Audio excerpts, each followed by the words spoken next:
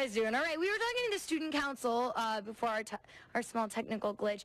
Tell me about student council and what makes it so important here at the school to bring you guys all together like this.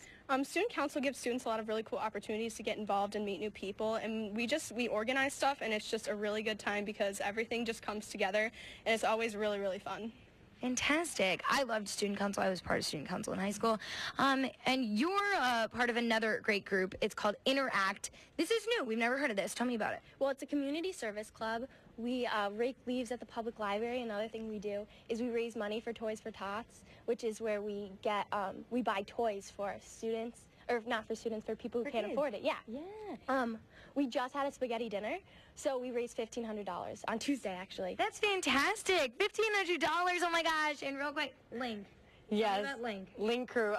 We established a group with freshmen, so each freshman has about 3 or 4 Link leaders for a group, and it just really makes a family unit. It helps the freshmen transition into high school, and just makes us all more of a family here at school. Let's give them a round of applause for bringing your school together. And how could we end the morning without the music program? We've got the jazz band here. Yes. You're the leader of the group, Andrew. Tell me what makes them so special. They work hard, and they're just a great group of kids. And what are they going to play for us? Going to play In the Doghouse. All right, take it away, guys. 1, 2, 1, 2, 3, and...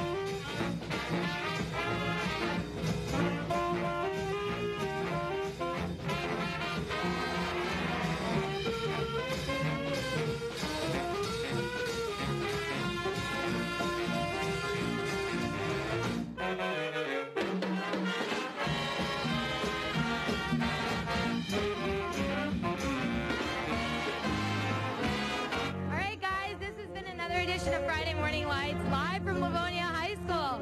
I'll toss it back to you guys. Great job. I know we've had What a some great good. way. I know we've had some good music.